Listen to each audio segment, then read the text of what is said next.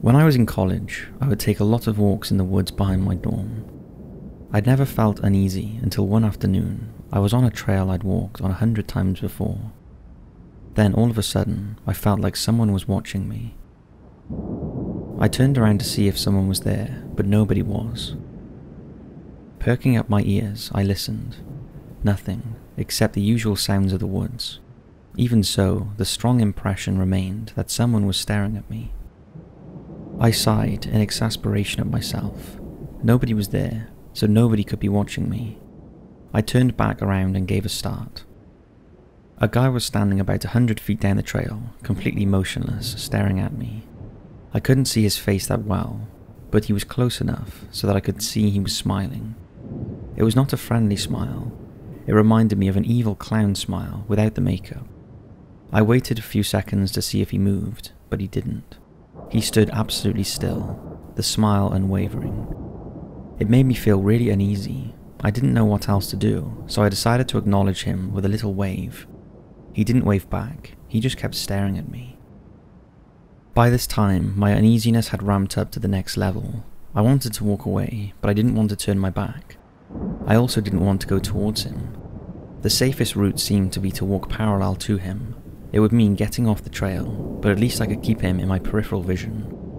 In the split second I turned to get off the trail, the stranger vanished. I looked all around me, but there was no sign of anyone. Instead of feeling relieved, I felt even more uneasy. Was he hiding somewhere or creeping behind the trees?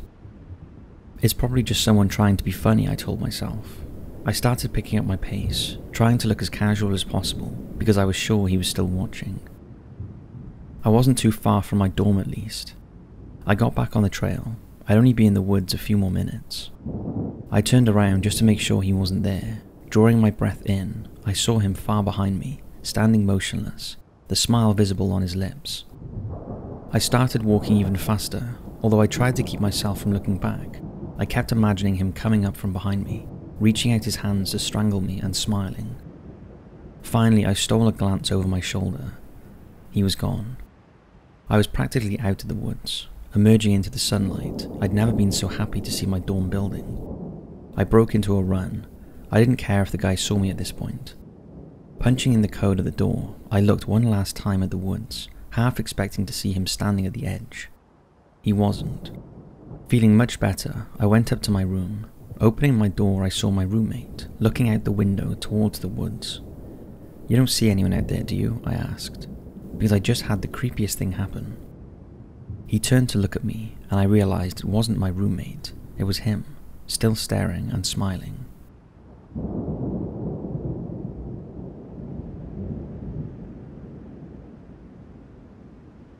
I was returning from a business trip and had spent 8 hours on the road with 6 left to go.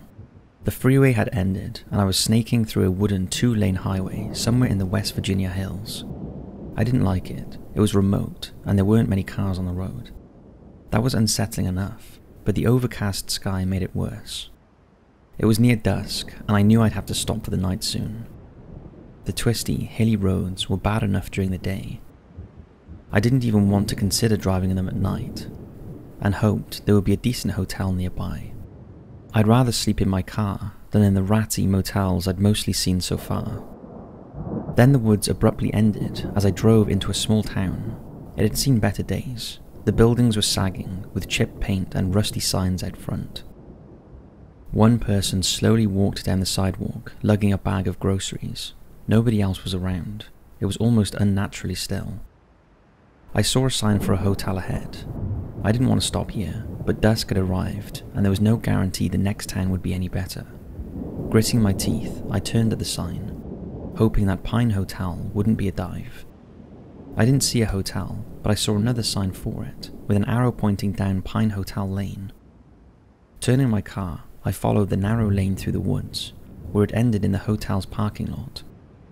I felt relieved when I saw the building. It looked pretty respectable, although a bit old, like something built in the 1970s. There were a few other cars in the lot of 1980s vintage. I wasn't surprised a hotel off the beaten track wasn't busy. I carried my suitcase inside to check in. and a woman with puffy hair was behind the desk, wearing an outfit that reminded me of an 80s airline stewardess. "Can I help you, sir?" she asked cheerily. "I just need a room for one night," I said. "Of course, sir." I checked in, and she handed me a key. "You don't see these much anymore," I said. She looked at me in a strange way, and then laughed. "I don't know what else we'd have," she said. I thought that was an odd thing to say, but I shrugged, thanked her, and went up to my room. There were some people down the hallway talking, but besides that, the hotel was quiet. I'd already had dinner, so I decided to watch television before going to bed. I tried fiddling with it, but I only got static. Luckily, I'd brought a book, so I decided to read a little and go to bed early. I wanted to get on the road as soon as possible in the morning, and I was ready for this trip to be over. I woke the next morning to the sound of birds chirping and fluttering their wings. My eyes were still closed, and I thought they sounded awfully close by, almost right above me. I heard the fluttering sound again, this time right near my face. I opened my eyes, and sure enough, there was a bird in the room, flying back and forth. How the heck had it gotten in, I wondered. I was sure the window hadn't been open. I sat up and realized something was wrong.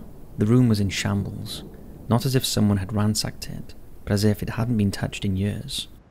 The wallpaper was peeling and covered in mold, part of the ceiling had caved in, and ivy was growing through the broken window. There was not a sound besides the birds. What the hell was going on? I jumped out of my bed. My suitcase was where I had left it on the floor, and looked the same as usual. I pushed open the door, rotting and falling off its hinges, and looked into the hallway. It was dim, the only light coming from a window at the far end. Wires hung from the ceiling, and I could make some illegible graffiti on the door across from me. Besides the sounds from the birds, it was as quiet as a tomb. I rushed back into my room and looked out the window into the parking lot. My car was there in perfect condition, but surrounded by cracked tarmac, weeds, plastic bottles, and smashed cans. I could feel my heart beating. I didn't know what was going on, but I wanted to get out of there. Feeling creeped out and confused, I grabbed my suitcase and bolted out the door. I ran down the murky hallway, stumbled down the stairs, and charged across the parking lot to my car. Slamming the door, I leaned back against the seat, catching my breath. At least the car hadn't changed. I turned the key and was relieved that it started right away. Turning towards the lane, I put the pedal to the metal. It wasn't until I had driven out of town that I realized I was still in my pajamas. Once I was out of the mountains and comfortable on a road among strip malls and fast food outlets, I pulled over and took out my phone. I had to look up the Pine Hotel online. There had to be some explanation. I went to Google and typed Pine Hotel, West Virginia in the search bar. The only thing I could find was a short thread, Lucky Duck 02. I remember when I was a kid staying in a hotel called Pine Hotel in West Virginia, when we were going to the beach. Is that still around? Can't find anything on it online or TripAdvisor. Marty Q. Oh yeah, I stayed there too, but it closed in 1988.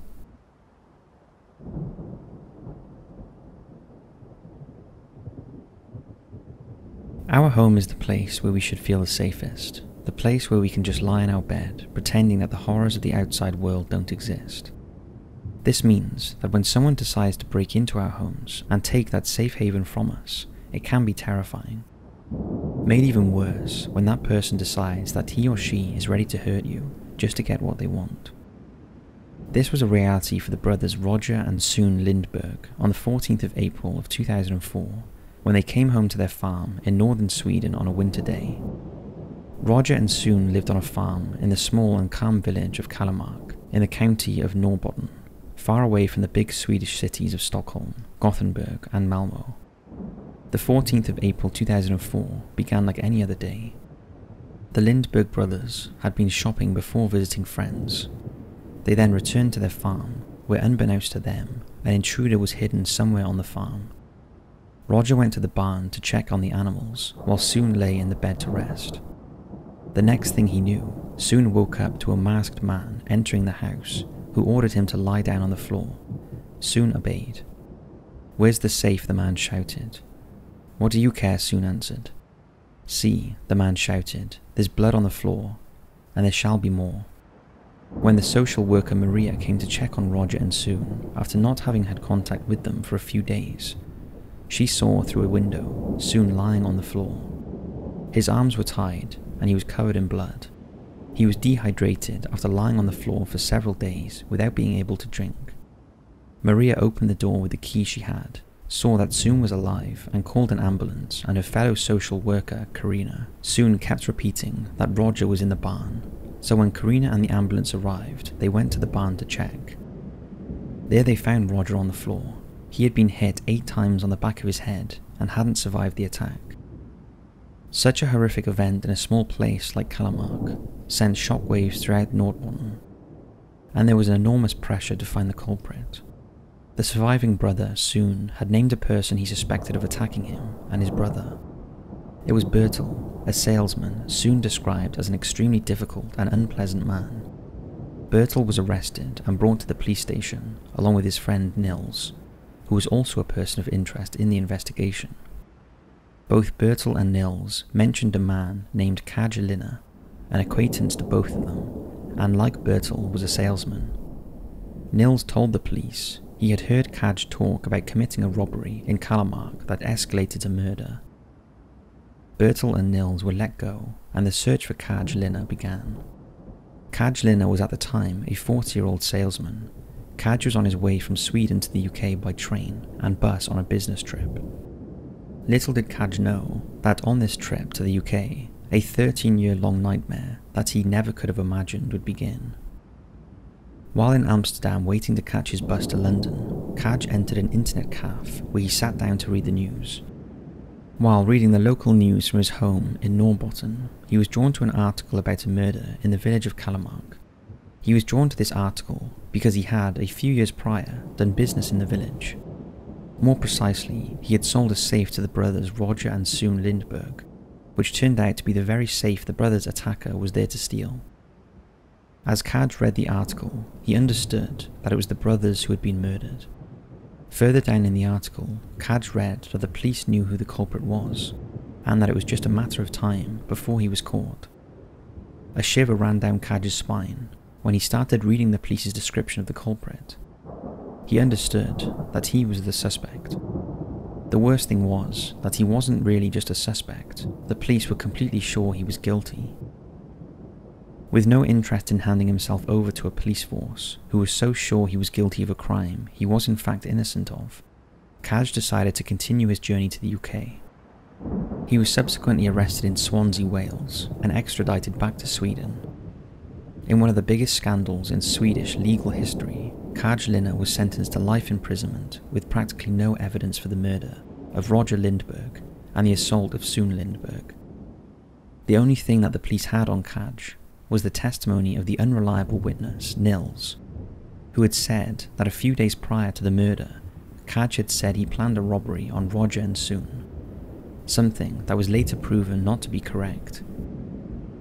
In 2005, the investigating journalist who mainly focuses on crimes, Stefan Lesinski, started digging deeper into the case after realizing how weak, or should we say non-existent, the evidence towards Candlelight was. It would take him 13 years, but eventually in 2017, Stefan had gathered enough evidence of Kaj's innocence to make the courts reopen the case and exonerate him. But since then, the police in Norrbotten and the Swedish police in general have been very disinterested in finding the real culprit of the horrific murder of Roger Lindberg and the horrific assault of Sue Lindberg. And this brings us to the disturbing realization that if alive, the culprit, or maybe even culprits, are probably free and could be anyone's neighbour, friend or family member.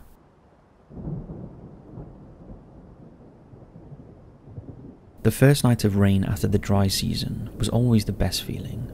I would sit in front of the wide windows of the apartment, all the lights out, staring outside at the green area between the buildings. All the expectation from the last few days finally coming to a relief. The smell of moist in the air, the wind slightly colder, the grey sky by the day and the pink sky by night. It is like the sky is giving us a warning. Hey, prepare your favourite blanket. Don't make plans for the next couple of nights. Stay inside and make tea. I would stare at the lightnings from inside and under the blanket. It felt like no matter how crazy it is outside, everything is okay here, and you are allowed not to care about anything but with keeping cozy. The last weeks of September brought not only the rain, it brought a whole atmosphere of almost over. More than 90% of the world wouldn't know what it feels like to have spring and summer in the last months of the year. When you are young, it means not only summer is coming, but the best holidays too. We have summer vacation, Christmas, New Year's Eve all together. No more classes, outside the plants come back to life, no more black pollution skies, and no more dust. The families go to the coast, the days are spent by the beach, and by sundown, the summer rain came to give us a little break from the hot weather. With the world running out of clean water, the last few years were especially difficult during the dry seasons, which only made us thirstier for the first rain. With time we came to discover it was not only us. It first started somewhere in South Africa. Those things started rising from the ground like zombies, desperately looking for a drip of water of the rain. The things have no protection from the sun, which made them hide back in the underground tunnels during the day. They have no eyes, no ears, no nose, but one big mouth.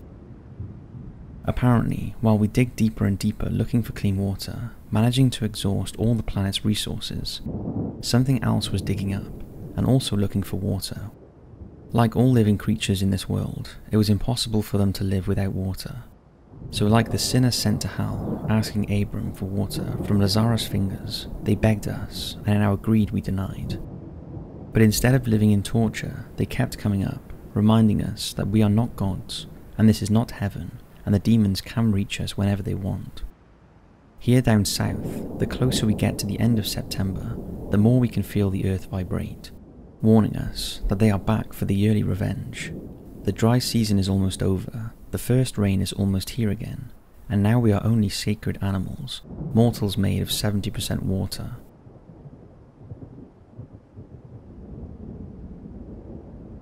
I was about 6 years old, around 1984-ish. The house we lived in had issues. It was a duplex, and we lived on the bottom floor. The duplex had a shared basement. This basement was absolutely enormous, with a very high ceiling. Near the top of the ceiling were a row of partially painted, makeshift privacy windows, which let in orange-tinted light during daylight hours. When you are small, something like this seems flat-out cathedral-like. The basement was so large that in the winter months, me and my sister would ride big-wheel bikes in laps down there. Of course, when it got dark outside, nobody wanted to be down there. In fact, due to some disturbing experiences my parents had in the basement, we were forbidden to go down there after a certain hour anyway. I would find out that the daylight hours offered no respite. I had just completed a circuit on my bike in the basement. My progress was marked by a big support pylon near the stairs. There was, for some reason, a white handprint made of paint on the black metal surface of the pylon. Not really important to the story, just a detail I remember well. My memory of what happened next is fragmented but still intense. From behind the furnace, a tangible-looking yet grotesque figure emerged and ran at me. I can't remember much about the thing as far as details. It was burned, skeletal. Scraps of seared clothing may have been clinging to it. If I could compare it to anything, it was like the Star Weirds from the Star Wars EU. Google that and imagine a 6-year-old only a few feet in proximity to such a thing. The being stood there with its arms raised menacingly, its jaw opened in a silent roar of malice. At least it made no sound, so that part didn't add to my trauma. And then it was gone, and then I was gone, running up the stairs screaming. 30 years passed, and I was more or less getting on with life. The duplex was literally just a memory at this point. The house and the entire neighbourhood were raised to build a high-end shopping centre years ago. You can never go home, but you can shop there. It was around Halloween, and I was riding shotgun with my stepbrother and his friends. He was kind of into visiting so-called paranormal sites at the time, and he just randomly blurts out, "Man, it's a shame your old house is gone. That place was messed up. We could, try and go there." I kinda turned to him and questioned what he meant. After all, he'd been in that house only for about an hour or so, right before I moved in with my stepmom he had visited. 1 hour was all I needed. Remember when you saw me running into the living room? I went down to the basement and saw this Cinderman standing by the furnace looking at me. I thought it was you. I just know this. It was burned like ashes. I took off. I had never told him about the thing. Adult me had written all of it off as a childish flight of fancy. Every child has a boogeyman after all. With the building long gone, whatever secrets it had are lost to the ages, and hopefully, whatever that was, if it was, found some rest.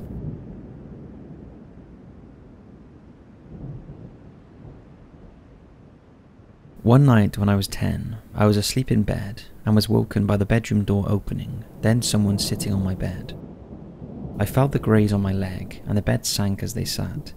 Thinking it was my mum having something to tell me, I opened my eyes only to see a pale, eyeless, just black empty sockets boy, who seemed to be my age, sitting at the foot of my bed, with his legs crossed, staring at me, or facing my direction since he had no eyes. He then reached his hand towards me, and he was holding what looked like a little black box. I was freaked out, but as I reached to grab it, he hesitantly pulled back. I reached out further for it and said, "Give it." As I did so, I blinked, and by the time I reopened my eyes, he was gone. The spot of the bed where he was sitting lifted back into place, but the imprint of someone sitting there was still present. I told my mum in the morning, and she was slightly freaked out, but assured me I was just dreaming. Fast forward 5 years, I had my girlfriend over to do homework. After homework, she took a nap while she waited for her parents to pick her up. When they arrived, I tried waking her to let her know. I nudged her, and she opened her eyes so suddenly, already looking in the direction of the corner of the room where the wall meets the ceiling, lifting her finger and pointing. And as fast as she woke, she fell asleep again. I attempted to wake her again. She came to full consciousness, and I asked her what the hell that was about, and explained what she did. She said, "Oh, I thought I was dreaming, but on the wall I saw a little boy with no eyes, just there in a Spider-Man pose staring at me." That's when I freaked out and told her the story for the first time of when I saw what I guessed was the same kid. Fast forward another 5 years, still with the same girlfriend, and by this time we had a 2-year-old daughter. We were living in my old bedroom at my parents' house. My daughter would wake up at the same time every night and start talking. For a while, we thought it was a normal baby thing, until I noticed it was almost the same conversation every night.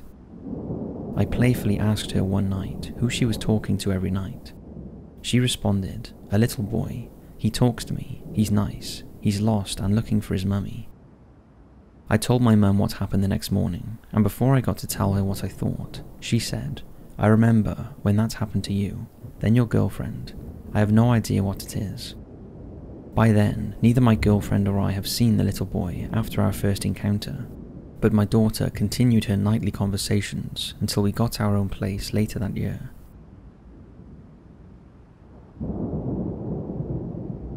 When I was little, I would always spend Christmas at my grandparents' house. I shared their loft bedroom with my identical twin sister.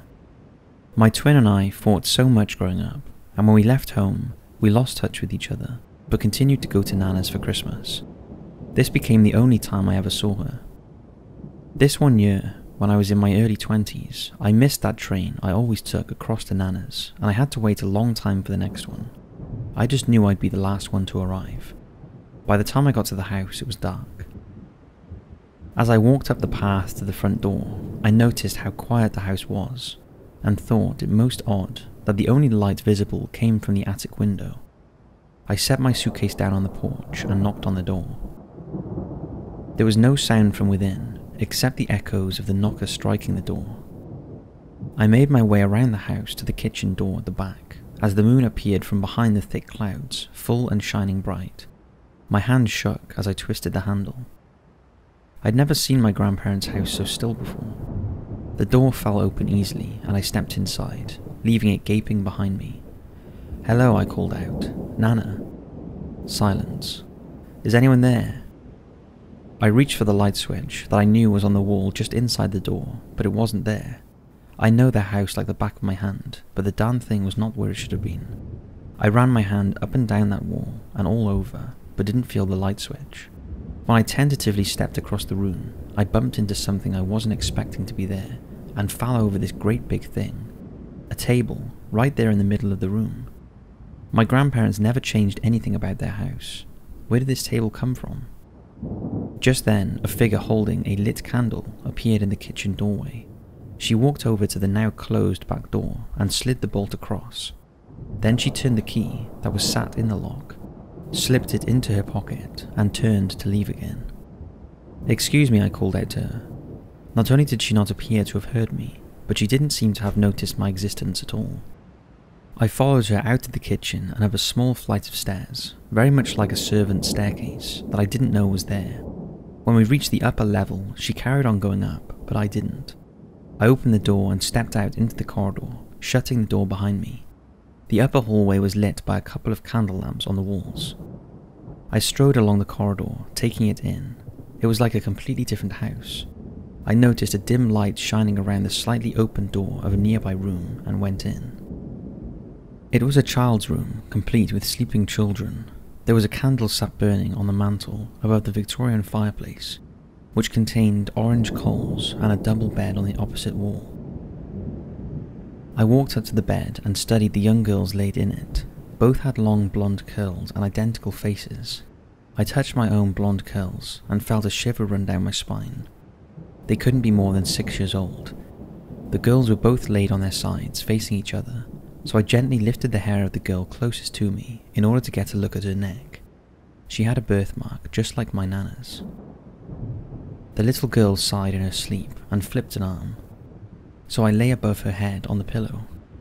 I stepped back and walked around the bed to look closely at the other girl. Twins run in families, and my sister and I were always being told how much we resembled Nana as a child, but as far as I knew, she never had a sister. What's going on? I paused in front of the fireplace and stared into the candle flame. There was a mirror behind the candle, and the flame reflected in it. I blinked my eyes into focus and stared past the flame into the mirror. Only the candle flame and the painting hanging on the wall above the bed behind me were reflecting back. That's when I fainted.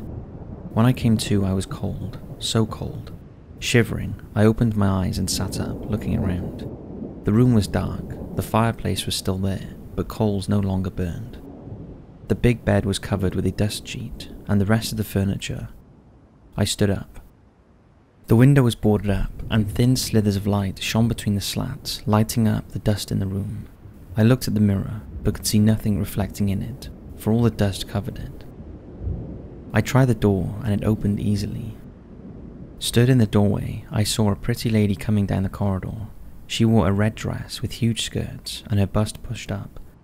Stepping out of the room, I pressed myself against the wall beside the door, uncertain if she could see me. She had frozen and stared at the door. I swiftly pulled it closely, keeping my eyes on her. The woman frowned and turned away, as if someone had called her name. When I looked back at the door I just stepped out of, I saw it was boarded up. Not only that, but it looked to have been that way for some time. A shiver ran down my spine as I turned and ran towards the stairs, seeking sanctuary in the attic. When I got upstairs, the familiar attic room as I was used to was only a little different. The strange thing was, I could almost see time passing. I swear the windows got dustier and dirtier the more seconds that passed, and a cobwebby haze slowly fell over the floor and the beds and everything. I walked slowly towards the window and peered through the gloom. It was foggy outside, thick fog, as if the house had been set down in a cloud. Pushing the window open, I listened for sound and heard nothing. A glance over my shoulder told me there was no one there, but I felt as if there had been. My attention was then drawn by happy children's cries outside. It was still as foggy as before, and I couldn't see anybody out there. "Let's go up the tree, Ellie," says a little girl. Moments later, there is more laughter, followed by a sudden high-pitched scream. "Elsa," screamed the little girl. There is the thud, accompanied by a simultaneous crack and crying. A shiver runs through me as I listen to a little girl crying out for Elsa over and over again, while sobbing, and the sounds gradually fade away. Hearing a ruckus behind me, I look around and see the figure of a maid swinging from the ceiling. A deafening scream ripped from my throat, and I ran from the house so quickly, my feet hardly touched the steps on the way down. However, when I reached the back door, it wouldn't open, no matter how much I twisted the handle to and fro, or how hard I jiggled it. So I ran to the front door and threw it open easily. The fog was gone and dawn was approaching. I ran back to the train station and waited for the next one heading home. I was too scared to ever go back to that house. I later discovered that my nana, Elizabeth, had once had a twin. She died in an accident when they were little and was never talked about after her death. That was the Christmas my sister vanished. Nana and everybody else had been out looking for her when I was there, so the house had been empty. My twin had been there for a day and a night already when she disappeared, but all her stuff was still there. To this day, no trace of her has ever been found,